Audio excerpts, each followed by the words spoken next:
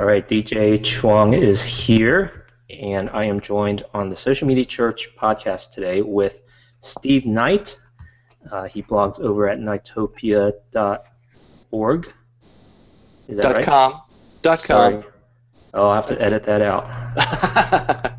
So what we do on the video portion is the raw video conversation, and then the podcast on the audio side is post-produced, and then we cut out clubs and noise. Some people like it more authentic, so this is the authentic experience. That's right, exactly. The audio is a little more polished for people on the drive time and don't want to waste time with the idle chatter as I'm engaging in right here. Cool. Great. So knightopia.com. It is like Utopia, but better.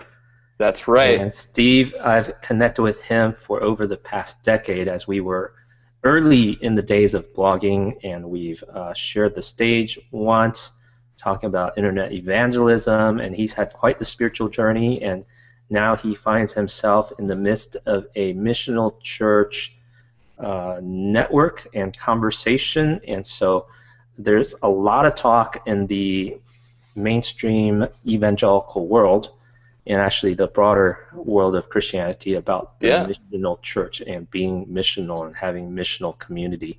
So help us navigate into your experience with the missional church. What is it and what's going on?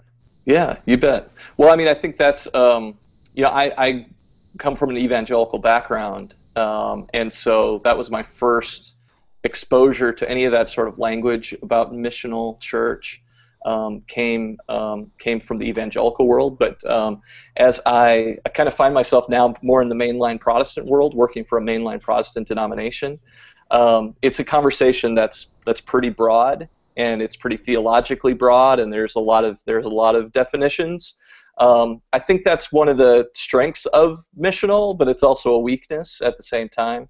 For me, missional, the sort of elevator speech that I typically give is that missional is participating with God in what God is doing in the world.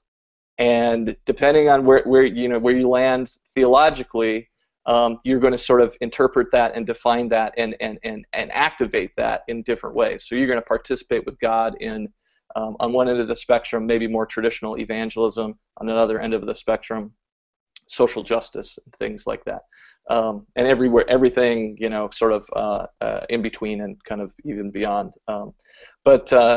So that's to me, if we talk about emergence within Christianity and kind of these kind of major shifts, that social media and the web have been a huge catalyst in kind of really changing a lot of things, and forcing us to adapt in a lot of different ways.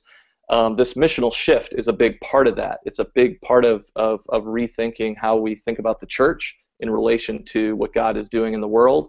And I love this word participatory. That's kind of been a word that I've kind of honed in on, because it's active. It's not about sitting back and receiving. It's about going and doing and being engaged. And so I think that's what missional is for me. We're part of a local faith community here in our local context, and we're figuring out, what does that look like for us? What is God doing here, and how should we be participating in that? And so that's just a little kind of, I guess, snippet of missional. Okay, well, thanks for framing that up. The listeners here at Social Media Church, a lot of them are church leaders in the conventional organized church, and so there's a paid staff who are the pastors, and then there's the congregation or laity and people who participate in the activities that are programmed in the church. And so when you use the word participate, it sounds a lot more autonomous, a lot more individualized, if you will. And how does social media feed into that? Yeah, that's a good question, because I mean, it is different. It is a kind of a different spin on this idea of participation. But I would say it may be just a different way of organizing than traditional church has done it. It still takes organization. It still takes leadership. It still takes vision and passion and all those same sort of giftings and abilities. And so those things, certainly aren't going away. The social media piece, I think, is interesting. Is that you have more and more communities. Typically, a lot of missional communities are tend to be smaller. They tend to be very local, hyper local. Focused on a neighborhood or a specific area of a city, as opposed to entire city or something larger, like you might find with a megachurch or something like that. So their use of social media is very hyper local, and it's a way to extend beyond the gathering of the community. Because and I think this is there's ways that people do this differently, but even with missional, there is a gathering and there's a sending, and the difference is that it's sort of inverted, where a lot of traditional churches focused on the gathering, on the sort of weekly worship event. With missional, it's sort of trying to turn that outward and say we gather to be sent, and the focus is really on the Monday through Saturday or whatever day of the week that gathering happens. So then social media is used to help connect the community throughout the week and talk about things that are happening in home groups or different events in the community that people are engaged with. Okay, so let me do a compare and contrast. So in a conventional church, internet technologies and social media is used as a means of extending their broadcast of the packaged and branded and prepared teachings of that particular organized church. And so social media becomes the carrier and the link to messages, the link to discussion guides, the link to events, and that's just pushed out. And so people virally send out prepared content. And so how's that different in the church that is being sent and social media is being used in a sending mode rather than a gathering mode? Well, I think for both kinds of communities, if they're doing social media right, they're using social media as a listening platform, not just a broadcast platform. So I would hope that the more traditional churches that are doing that are using social media to amplify and expand their message, are also listening. And the ones that I see doing that, they're good at both. They're really paying attention and they're engaging and there is conversation going on.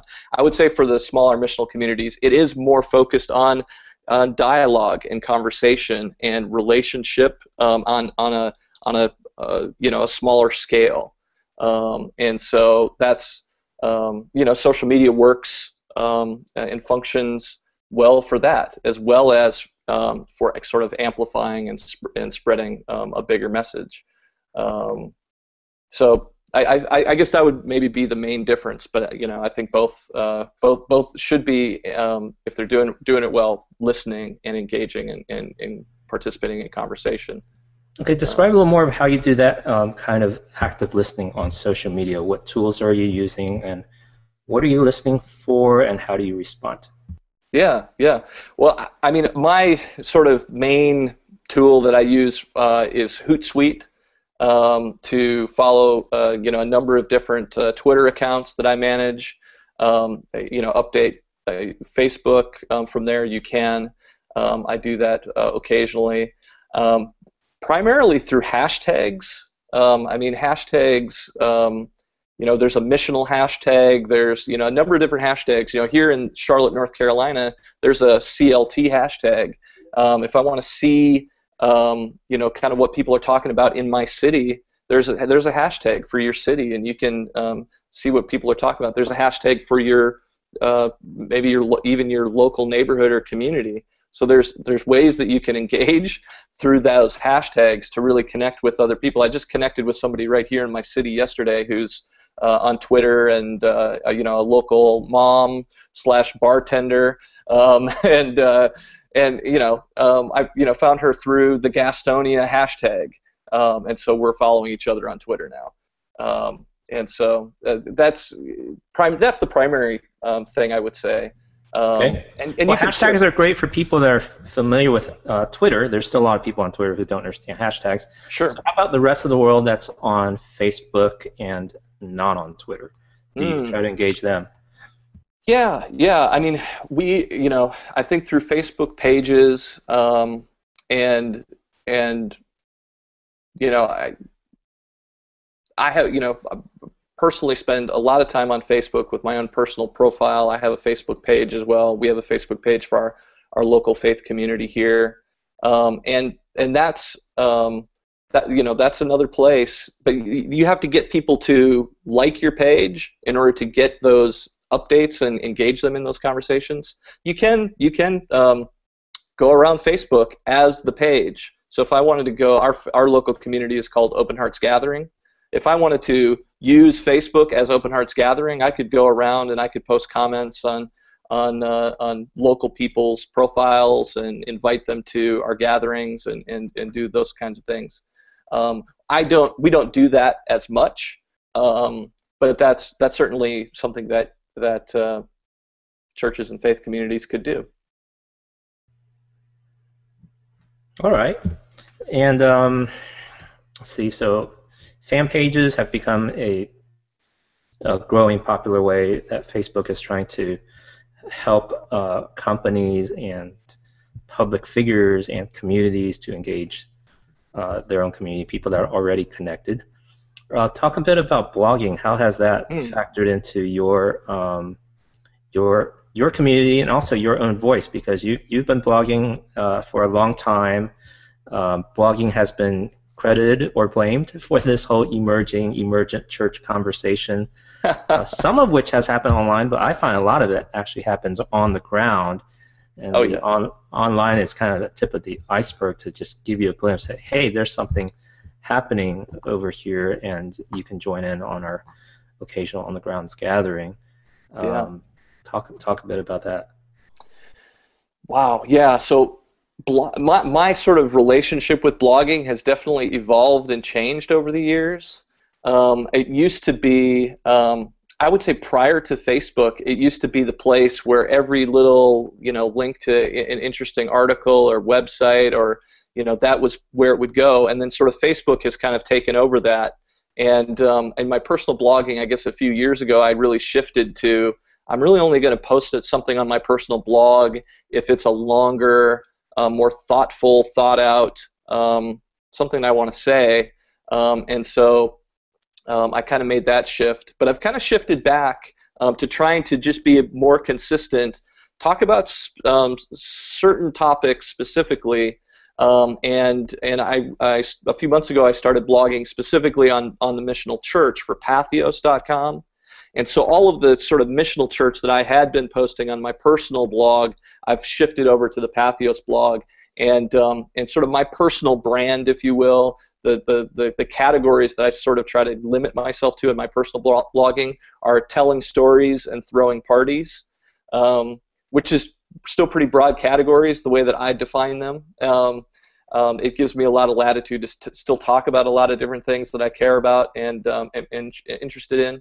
But those things go on the personal blog, and all of this sort of missional church stuff goes over to the Pathos blog now. So I have two blogs that I'm doing, and occasionally write for Huffington Post, and those are other things that I somehow make the decision that will fit Huffington Post better than my personal blog. So now that you're in the Pathos neighborhood, what is Pathos? It's kind of been a fast rising online community that has recently shown up, drawing a lot of church and religious leaders over there. What's going on?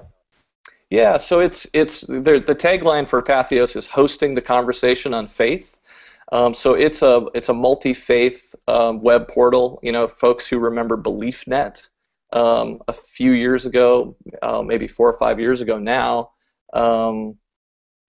was bought out by some folks, and the site sort of the energy around it's kind of shifted, and Pathos has just kind of emerged. It's an internet startup out of Colorado that's kind of just come out of nowhere, raised a lot of VC money to make it happen, gotten a lot of of pretty high profile bloggers from the atheist community, from the Muslim community, from the evangelical community, people like Scott McKnight and others, from the progressive Christian community, and so it's this pretty broad platform, and it's one of the things that's emerged for me over the last 5 to 7 years has been a commitment toward interfaith dialogue and understanding, and so being able to participate in a web platform that is doing that has been great. So it's interesting. Yes, and I've just re-entered the world of podcasting with this podcast, and so we're beginning to see energy continuing in the blogging world as evolved. Podcasting is re-emerging in some ways, I think, because of technologies improving and making it easier for that content to be listened to and carried with different smartphones and devices. And then YouTube has really taken off and shaped the world. Yeah. And then now live streaming. And so multimedia engagement with audience and content provider and also people to people is really accelerating. And one of the things I'm curious about and wondering in your multitude of missional networks, I was looking at just some of your links, you're kind of like the NASCAR brand with all these different networks that you're a part of and wearing different hats and different roles. I'm not sure how you manage all of those brands and names, but I think you're doing okay. Thank you. But that aside, where have you seen good engaging conversations that are not centered around one person? Do you see good discussion boards or other modes of facilitating church leaders' participation? That's an interesting question. Besides the on-the-ground conversations. Yeah, I was just having this conversation. This is what your question makes me think of. I just was having this conversation with Kathy Escobar, who is co-pastor of a church in Colorado called The Refuge. And she was just here with us here in Charlotte for a learning party that we hosted for about 40, 50 people. And she and I were talking, she's been a part of the leadership team for a thing called Transform Network, which is a missional community formation network that we started 3 years ago. And the focus of Transform, one of these hats, one of these NASCAR patches I have on, is regional gatherings, and then an online space to help people get connected, share questions, share resources.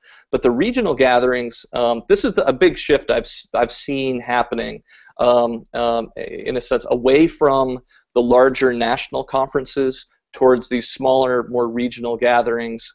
Because the reality is people are busy, they've got their heads down, they're doing their own thing, they're focused on just trying to do what they're called to do.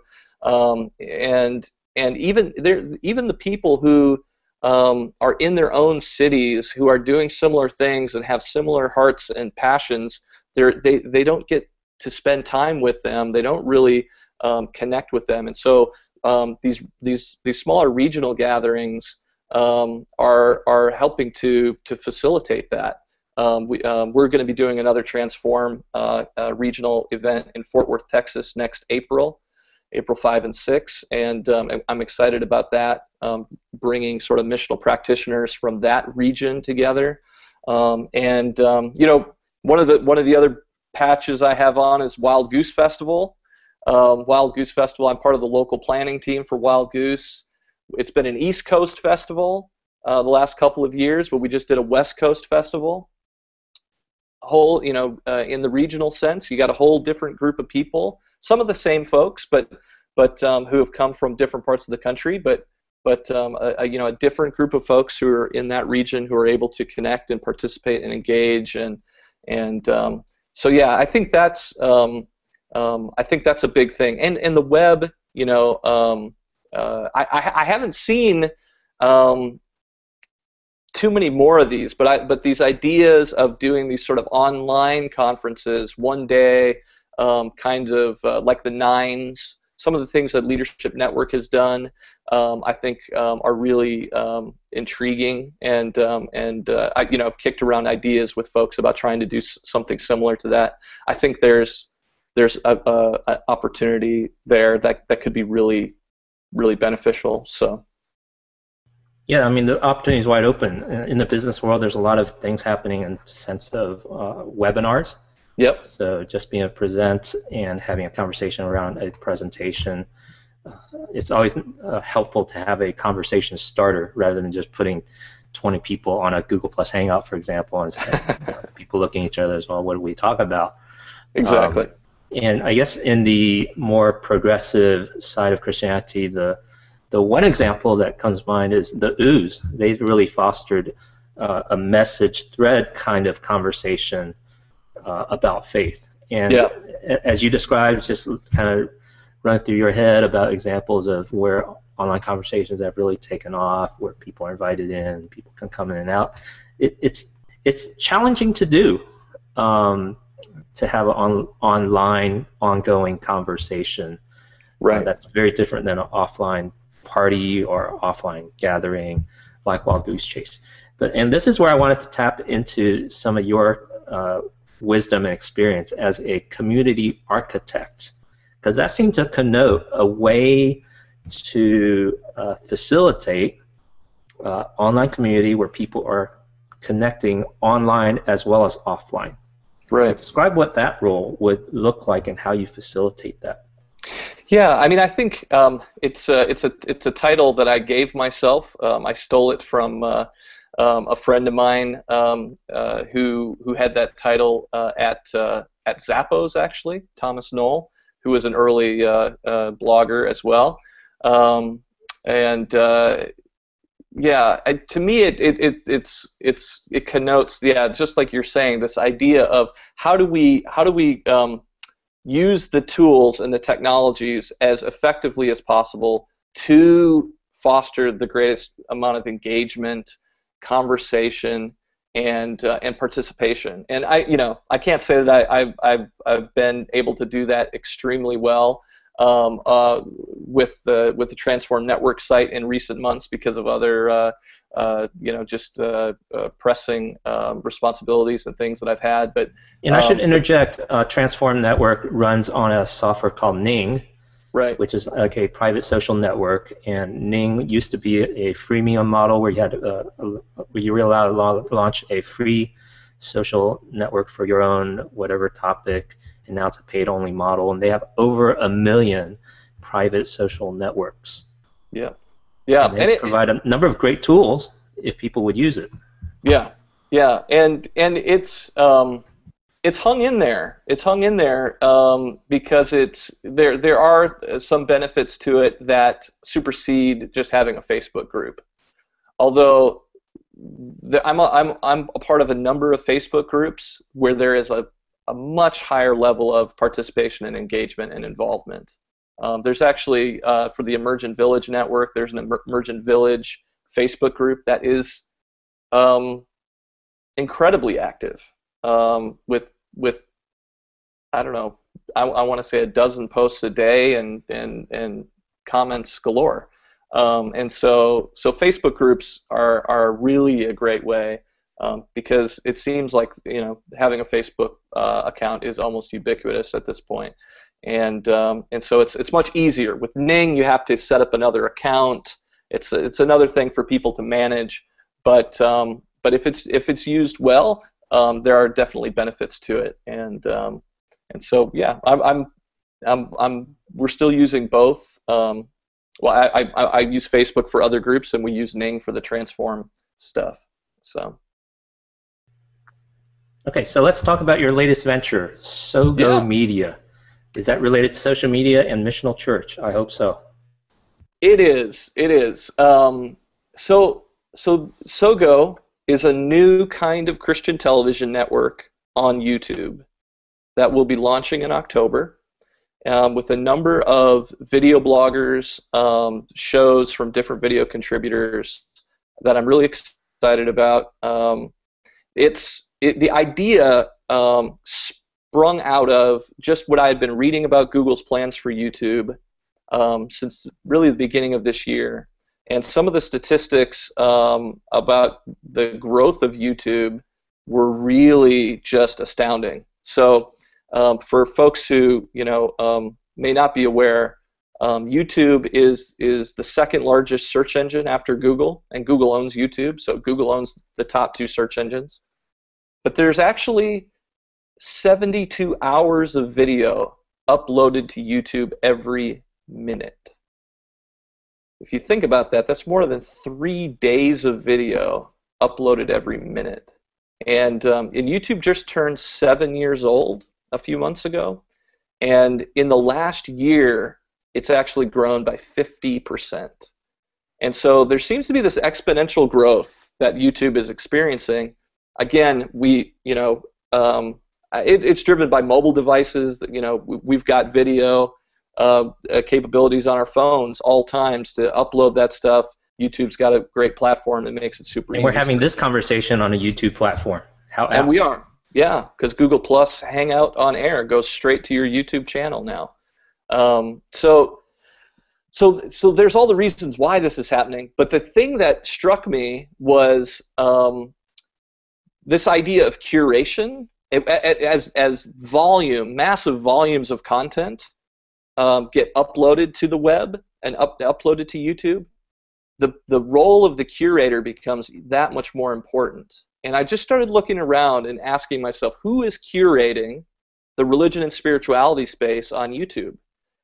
Because at least 2 of the biggest viral videos of this year alone were religion or spirituality based, right? The Invisible Children, Coney 2012 video, and the Jefferson Bethke, I Love Jesus But Hate Religion spoken word video, which, by the way, he has just signed a book deal with Thomas Nelson. So he went from spoken word artist to viral video star to, published author.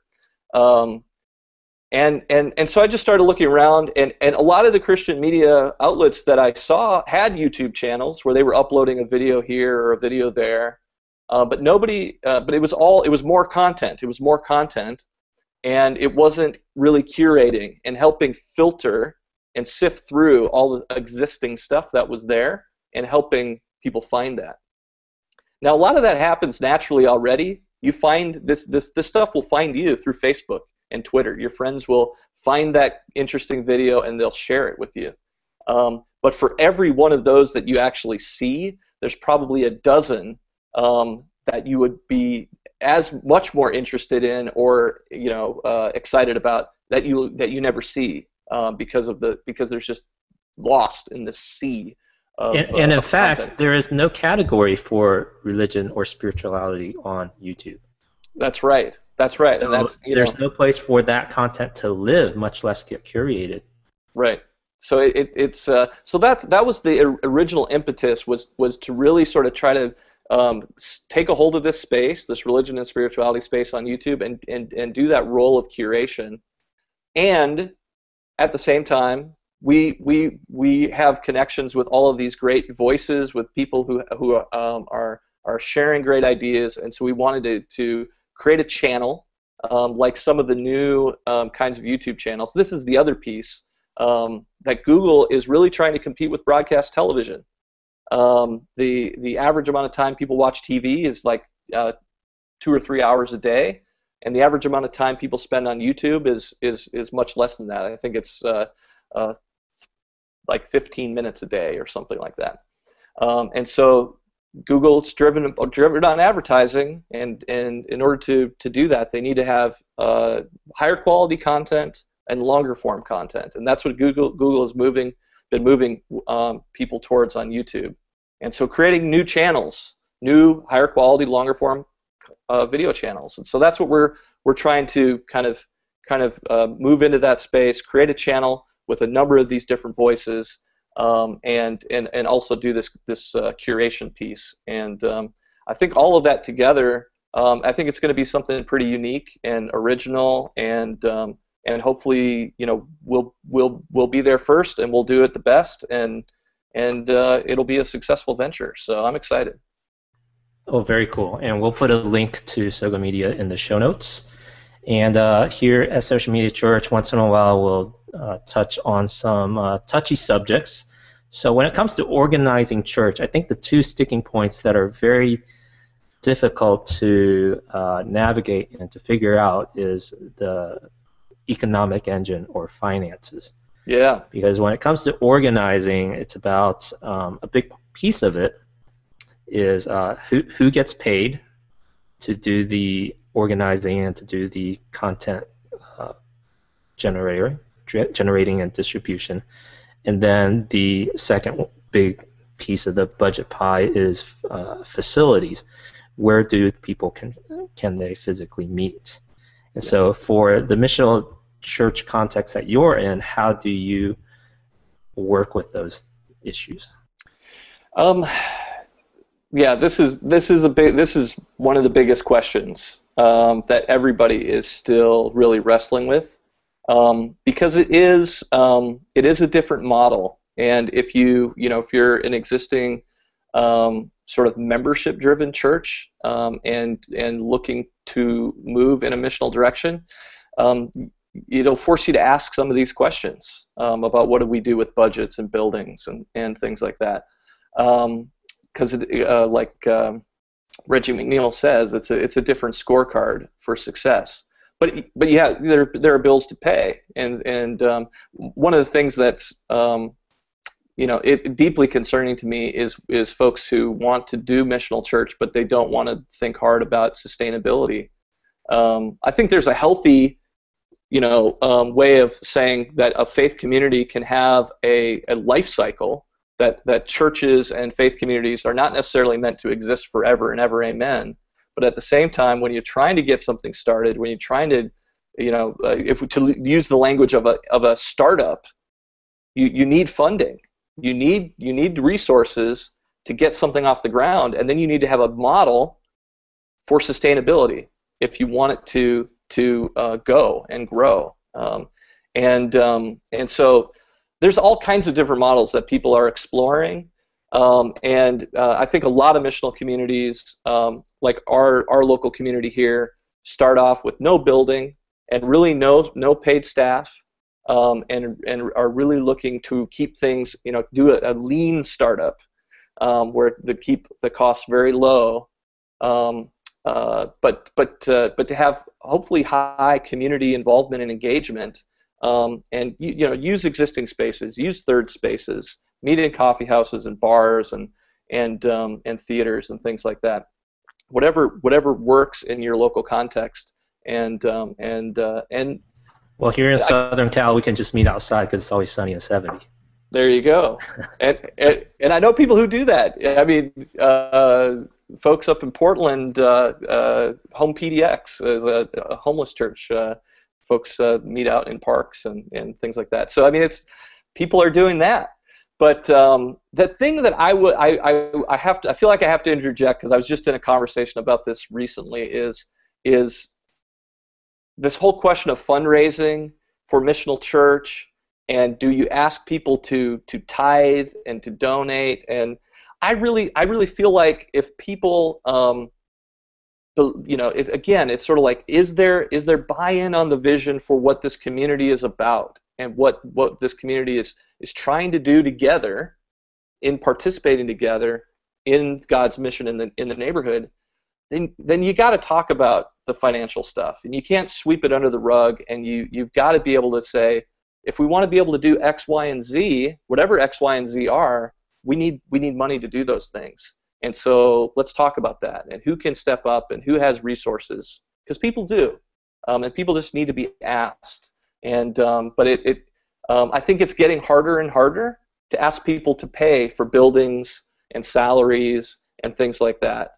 Because the desire is for social change and positive social change, and really making an impact in the neighborhood and the community. Plenty of people will give to support church, to just for their own spiritual growth and all that, and but I think there's more and more people who are desiring. I want to give to something that I see is making a difference beyond me and my family, that's making a difference right here in the neighborhood, right here in the community.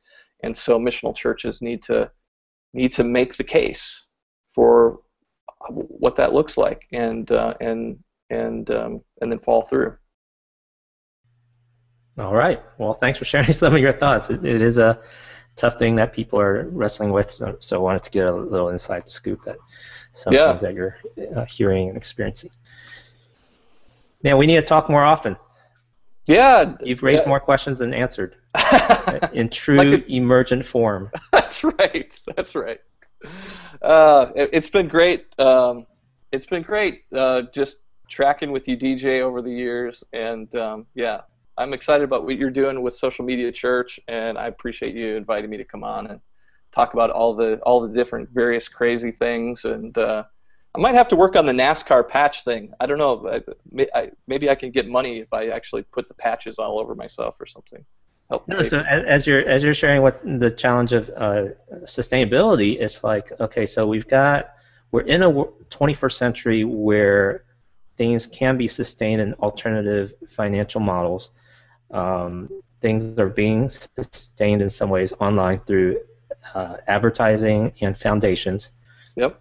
and perhaps there's a missional community model that is sustained using social media, ad supported, and by vocational people. Right. So I throw that in there, kick it Yeah. around your network, see who can make it fly. Yeah. Well, and I'll throw out this because my full-time work has been working with the Disciples of Christ denomination, but that's coming to an end at the end of this year. And so I'm kicking around the idea of doing a Kickstarter project to try to raise funds to be able to do all of the Transform Network stuff and all of the different missional stuff that I would really love to be able to keep working on. So you might see a Kickstarter project from me in the next month or two. Okay, we'll keep tabs with you from here. Awesome. Great seeing you in person, and we'll stay connected online. Thanks, DJ. All right, thanks, Steve.